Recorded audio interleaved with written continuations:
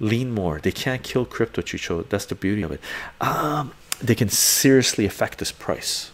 They can seriously affect this price. They could pass a law saying anybody that's traded crypto, right, is involved in black market, and they have to, you know, it's illegal to trade crypto now, right?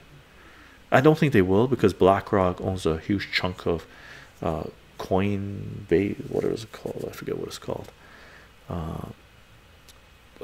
No, but they can seriously affect it. What happens if all of a sudden there's a cyber attack? Poof, internet goes down. Cryptos are going to plummet, right? What if power gets shut off? Cryptos are going to plummet. You can't trade cryptos if there's no electricity, right? So there are weak points with crypto. There are weak points with crypto. One thing they can do with crypto, because Bitcoin has a footprint everywhere it's been, right?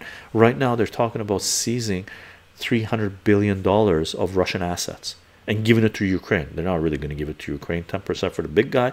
BlackRock gets their take, and all the European leaders, the oligarchs, they get their take, and the Ukrainians get dip shit, right? They get to pay for their coffins that they're being buried in, right?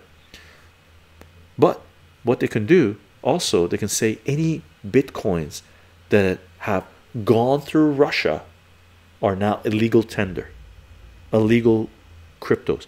Anybody that has any Bitcoins that has gone through Russia is now laundering money for Russia, and you're under threat of being arrested. So all of a sudden they create two-tier classes of Bitcoins. Oh shit, what's going to happen then, right? Who's got what, right?